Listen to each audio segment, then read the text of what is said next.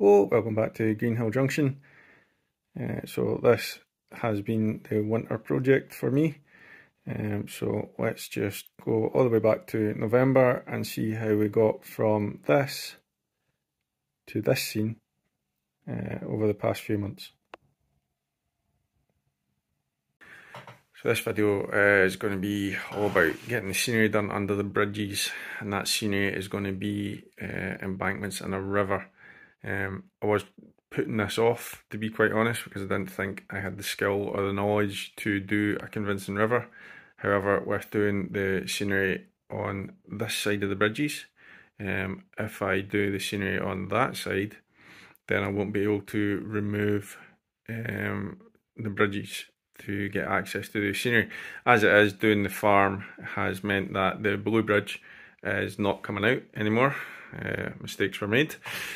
So the red bridge can still come out, because as you can see, I have very limited workspace. I can't actually get my hands in between the two bridges, and going underneath, I can't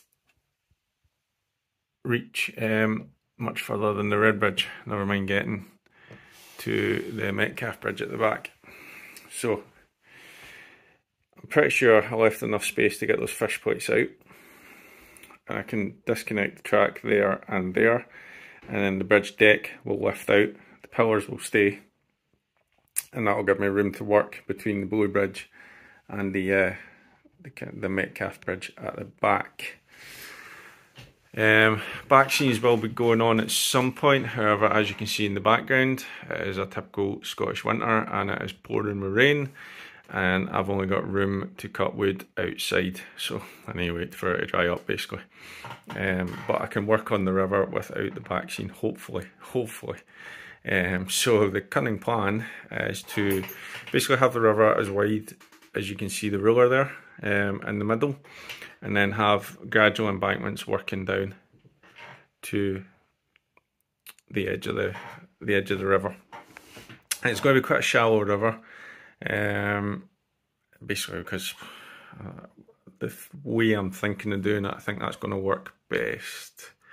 And I'm a bit wary of using resins because, well, if I bring you down here, you'll see that there is a sizable gap between my back scenes and the board, which is probably going to continue all the way across, and I just don't want resin pouring out everywhere. So that kind of scuppered a deep river plan. So we're going to go with a shallow river, which could always merge into a deep river if the shallow river idea starts going a bit wrong. So I'll show you how I'm going to do the embankments first, because I need to get the scenery done, and the water is really the last thing that goes in. Yeah, we'll just work through creating the scene, and we'll see what happens. As you can tell, I'm extremely confident about this. I'm really hoping it doesn't go wrong. So yeah, let's get on with building the embankments. Right, embankment building. So jumped ahead a few steps here just because it's what you've seen me do before with the chicken wire. It's really effective in creating that sort of natural, random landscape. So I've went with it again. I had to do a few things, or a couple of things, just to get the chicken wire to essentially work. So I've had to put in wood, kind of not supports, but just angled bits of wood here, so I had somewhere to staple the chicken wire into, because I didn't want to staple it up here and it will look a bit uneven. So I just cut up random bits of wood to almost the height of that, and then used a miter board that I would usually use for doing the coving in the house to put an angle on it, and then I've stapled it in, and that'll just get paper mashed over. The red bridge came out pretty easily, which is good, and it's currently sitting over there. So the other thing I had to do was I had to just put in the same scrap bits of wood along the bottom of these pillars. Again, just to give the chicken wire somewhere to staple into, because I didn't want to staple it into that, because that would probably create a kind of unnatural angle. So it was better to have it stapled into a horizontal angle and then bring it down.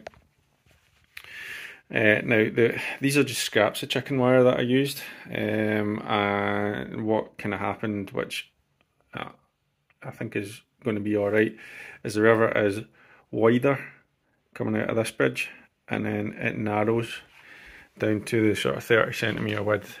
So paper mache time, which is always a fun time. I'll come back once we've done that and maybe painted them up. Right, that's basic landscaping done for the river banks. Usual method: the chicken wire, the paper mache, and then simple brown poster paint to get a base colour on. So you get an idea now of where the water's going to be. It has ended up a little bit of squint, so if you look at the bridge, these kind of double panels are evenly spaced, so you can see that bank's coming up to there and that bank's coming up to there, so it's a wee bit squinty that way, but I'll see if I can correct that when I do the actual water, but I might just leave it. Depends what's going to be more complicated. Still not figured out how to face this off. To be honest, that's just a job that can be done at any time. It's obviously going to neaten up this scene, but it's not an essential thing to do. So now I'm going to move on to kind of doing not the landscaping, but the basic stuff along the edge of the river and the banking. And I also have a wee additional problem that I need to solve, or two additional problems back here.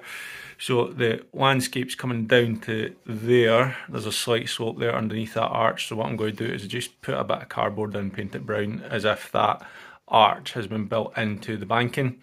So it's like that on either side, and you can just see poking out there is some cork, because I had to just lift that bridge up when I installed it by the 3mm cork, and the cork's still showing there.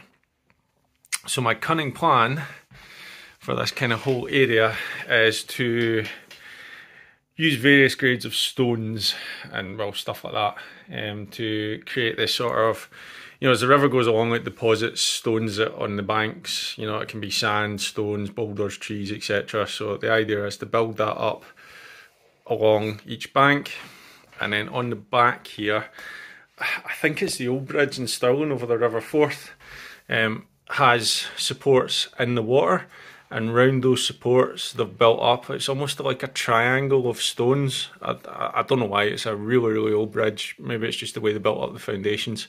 So my idea is to do that on each one and have a kind of triangle of different grades of stones just built up a wee bit on there, or on each of the pillars to cover up the cork. So I've got a mixture of stuff for that. So I've got the grey stones that I used way back to make the dry stone walls.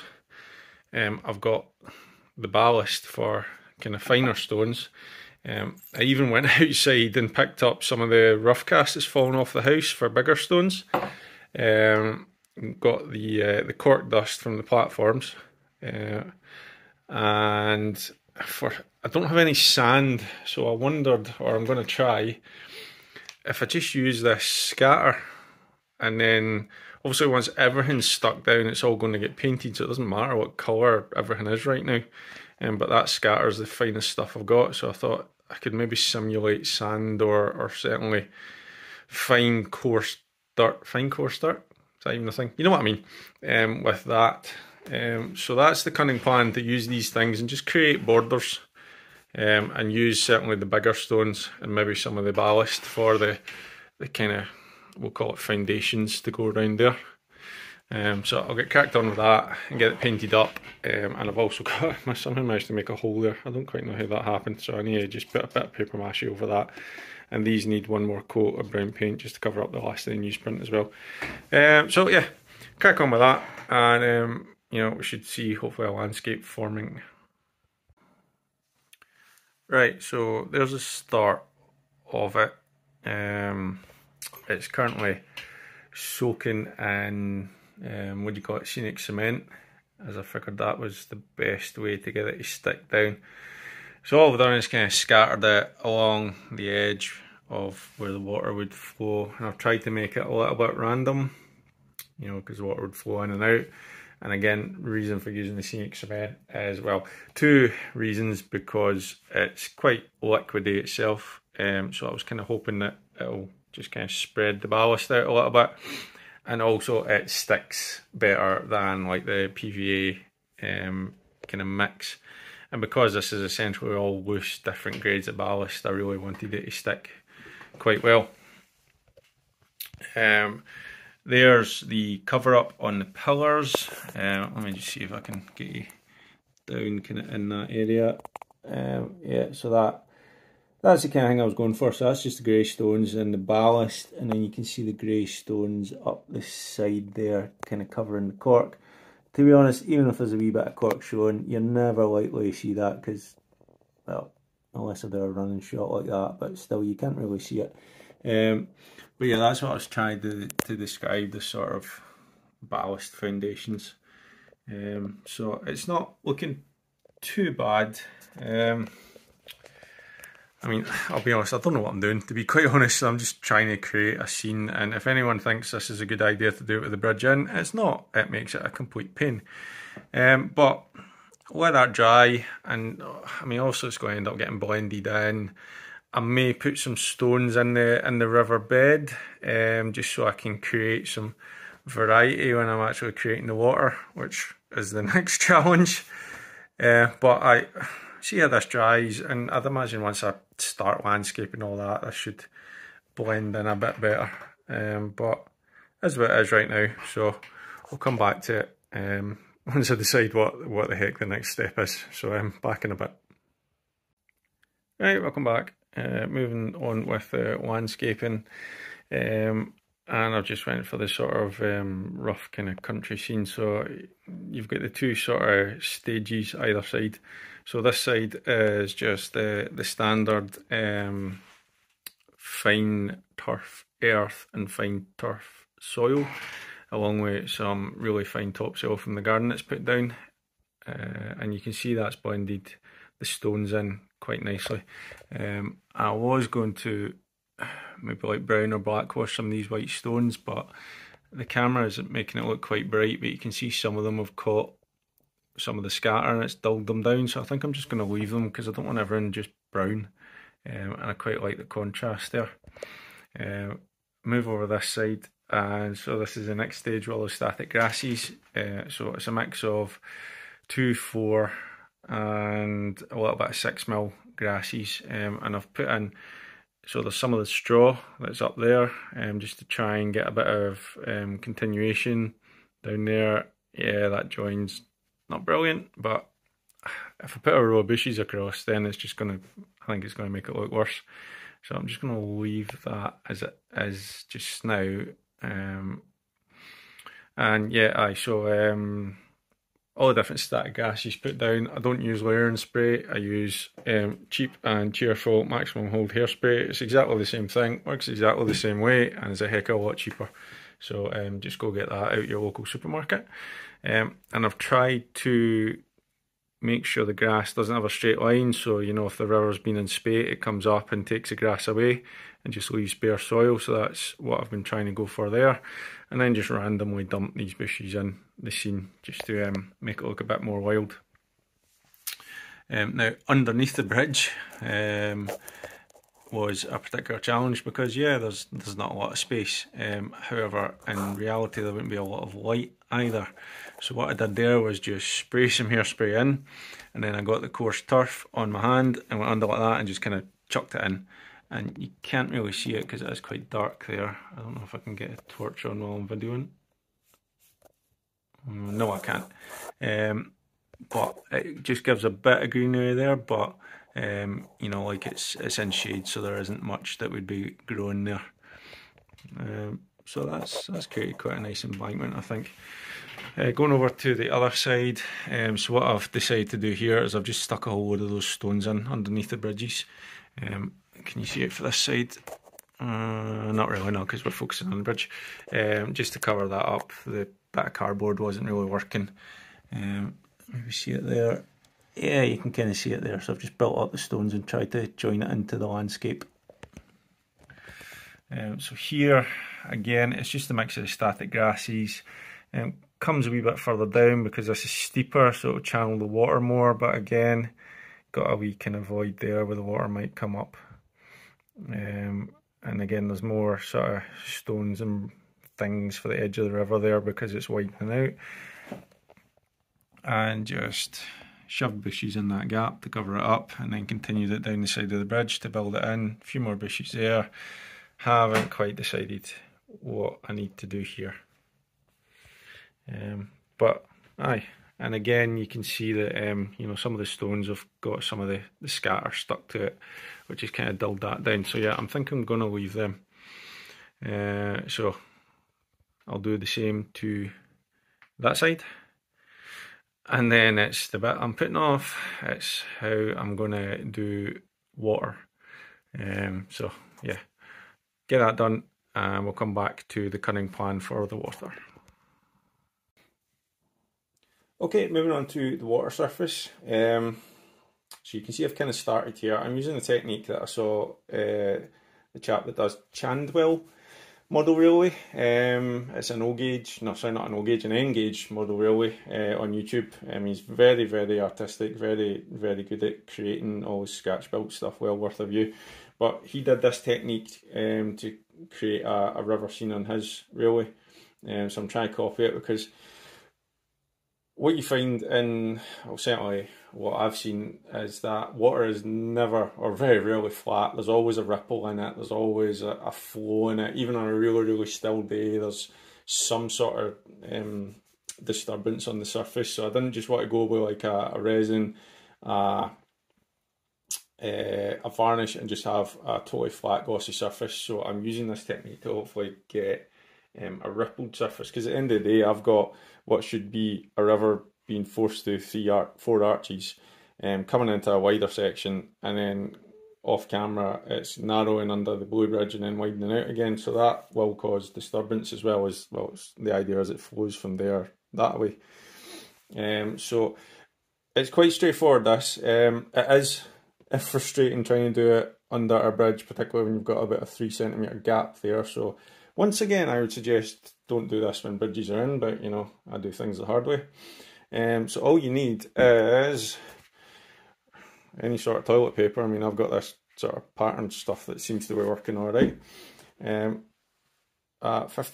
PVA glue mix. And I've got a couple of paint brushes. So the big one I find is good for getting the stuff stuck down, and then the little one is good for adding the detail, particularly around the stones and things like that. And really it's as simple as you just get plenty of the PVA mix on your brush. And I find it's good if you start at an edge and kind of seal the edge in. Obviously, well, toilet paper is very absorbent for its purpose.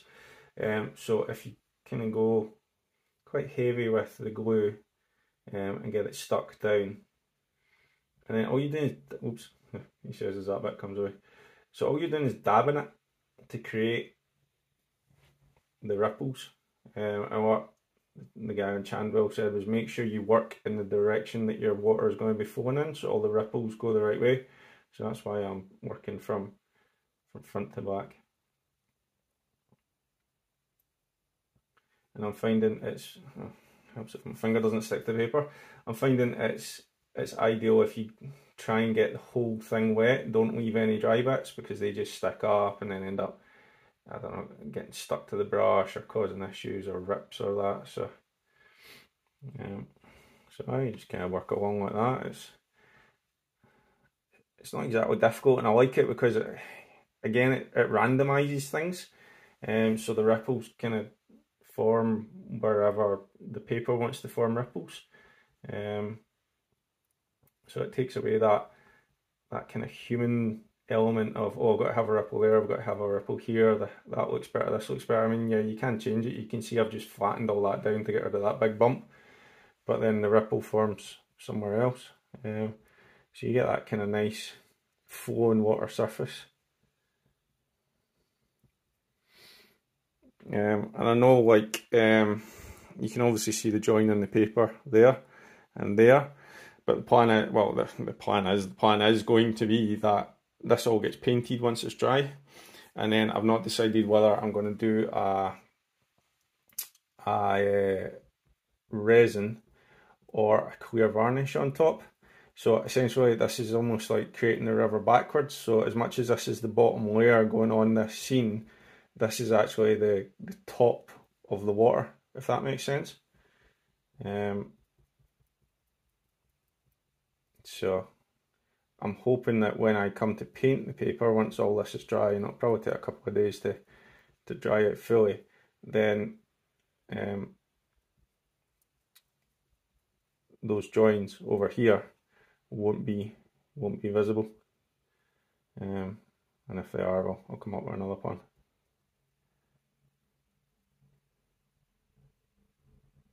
Yeah, there you go. So that's it all stuck down, and then what I've been doing is just getting the little brush and on bits like this, just making sure it's really moulded round the stones. And there's a wee bit that's too high there, so if I can get that down, I'll get that down. If not, it doesn't really matter, I'll just paint it. And also just get right around the edges and make sure that's all stuck down as well. And you can see the little brush makes a different pattern, so you just again got to just mould it in. This stuff, once it's wet, is very pliable, and as long as you manage to keep it unstuck from the brush, it will stay in place. So yeah, so as you can see there, quite a nice rippled water surface, quite a fast flowing river, I would say. So I'm going to continue on with this, get the whole thing done, paint it, and then see what it's looking like, to be honest. So I come back once we've moved on. Right, just a wee quick addition to this this riverbed creation thingy-majiggy.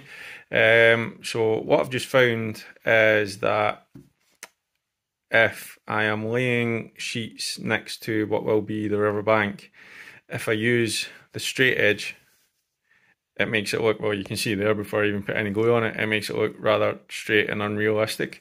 So what I've been doing is I've been ripping just a strip off the edge and then marrying that up, and you can see that already creates a much more random, rougher edge, and I particularly noticed it here. So all I did was got little strips and ripped them and put the ripped edges down there, and it's given a much better, rougher edge than I did. I would pretty much had a straight line there. So yeah, just another wee hint, but yeah, you can see it's coming on quite nice. So yeah, back in a bit.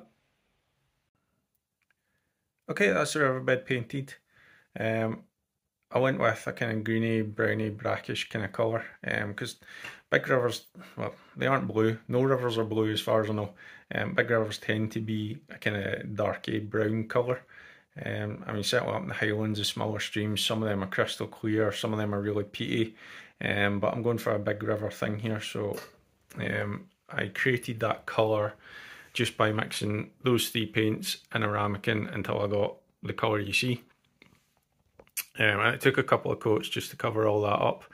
What I've then done is I've taken the black and the brown and I've dry brushed on. So you can see there's subtly black in the middle, there's a wee bit of brown down the sides to try and create an illusion of depth. Not sure how successful that's been, to be honest, but it just breaks up the one colour. And then I've done it, sorry, the light is no great today. It's more black in there to kind of signify that those channels might be deeper from where the water's eroded them as it's been forced through the bridge. The other thing you'll notice is I've taken the white and I've just picked out the top of some of the ridges to try and give the impression of faster flowing water. Again, you know, the water's been forced through these small archways, so it'll be flowing faster. And it's not whitewater rapids, but you know what I mean. When you see a river that's flowing quite fast and the waves just kind of crest and you get that moment of white when I presume the light catches the water a certain way or something like that. So that's what I'm trying to replicate there. Again, just to give the impression of a flow of water. And you can see quite nicely there the black bits indicating the sort of deeper bits of the water. And then I kind of cut down the white as you come towards the blue bridge. And if I come over, there's just the odd ridge picked out here because the river's flowing much slower. The other thing I've done is I got some twigs, I just broke them up and I've strategically placed them on the riverbank just to show or to simulate debris that's been washed down when the river's been in spate. So the final thing I've got to do is varnish it. So I went to Hobbycraft and I got this. It says acrylic paint, but it's actually acrylic gloss varnish.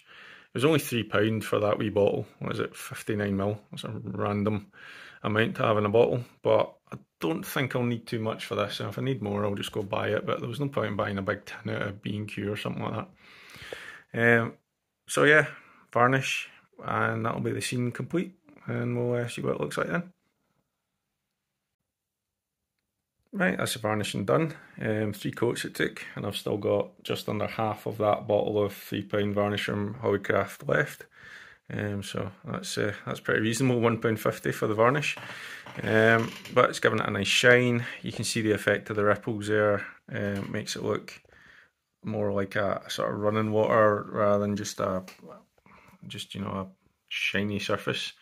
If I bring you over here, I had to repaint the white bits because for some reason the varnish covered them up. Not too sure on that. Let me know what you think. I'm not sure if it just looks like a flock of seagulls or if it actually is achieving the effect that I'm after. But I really like how this bridge looks now with the sort of, it's built into the water. Considering at one point I was considering putting a back scene across there and just blocking off that bridge, so I'm really, really glad I didn't. If I bring you back down here, it's quite sunny today. You can't really see the effect of the white. Well, there we go, if I block out the sun, it's a wee bit better. But you can see that, looks quite effective, in my opinion. So, final things to do is put the red bridge back in. I left it out just so you could see the bit in between there. And I've got some facings to put on at the front. And that's it done. So I'll get that done, show you it all complete, get a few running shots, and that's this project finally finished. Right, that's a scene done. As you can see, the red bridge is back in, and I've finished off the edging, which really tidies it all up. That is just 1.5mm balsa wood, which I've cut to size and painted black, although it's looking quite streaky on the camera. It doesn't look that bad in front of me, so I'll probably give that another coat. But yeah, I'm really pleased with how that's turned out. The river, I think, looks quite effective, given that it's toilet paper, glue, water and varnish. It's not bad at all. Yeah, it would look better if we didn't have a tartan curtain here, but I didn't get around to fitting the back scene, so that can just stay on the to-do list. And also what you see there is my, brand new to me, Union of South Africa. It's the 75th anniversary edition, so a slightly older model, but it's it's DCC ready. I've fitted a chip to it. And apart from a cab door being missing and I think it's the reversing rod fell off, I got it for under £100 delivered, and it's immaculate and it runs like a dream, so quite pleased with that as well. And I'm now looking about to see if I can get other members of the Great Gathering for good prices and maybe build that up in the layout. But yeah, so we'll do some running shots now so you can see the work from different angles and see the trains running over the bridges. But let me know what you think. Leave me any comments that you have. Like and share the video if you think it's any good. And subscribe to the channel to keep up to date with the layout as we progress. It'll be along this way into the other side once I figure out what the heck I'm doing over there. So yeah, thanks for watching, and I'll speak to you again soon. Cheers.